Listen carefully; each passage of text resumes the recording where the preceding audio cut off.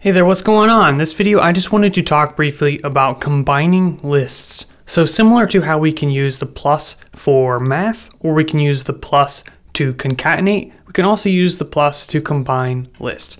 It's very simple. So, do you need help advancing your coding skills? Check out my new program, Code Breakthrough.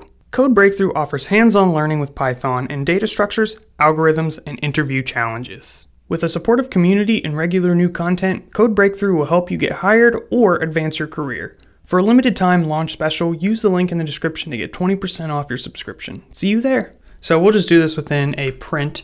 So we can take my favorite things and add my least favorite things, which I guess I should put underscore things to keep things consistent. However, not a huge deal. So running this, we get one giant list right here.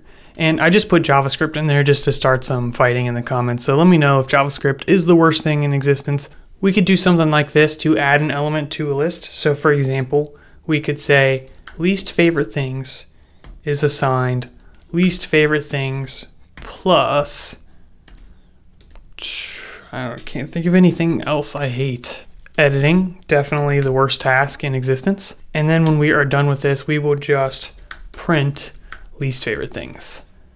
And running this, you can see we get onions, JavaScript, and editing.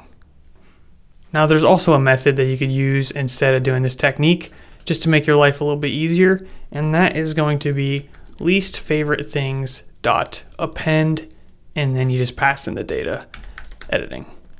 So just showing that there's various ways of doing things, but I would stick to the append method. It's probably the best way to do it. And it works exactly the same in terms of output. There's also stuff we can do to insert at the beginning of the list or in the middle of the list, but these are more advanced things, and we'll probably get into that later in this series or in my next Python series. So stay tuned for upcoming content. That's summing up our introduction to lists. The next video, we're gonna do some review and just make sure we got everything nice and square in our brain. I don't know if that's the right expression or not, but we're going to make sure we understand things. So stay tuned and I'll see you then.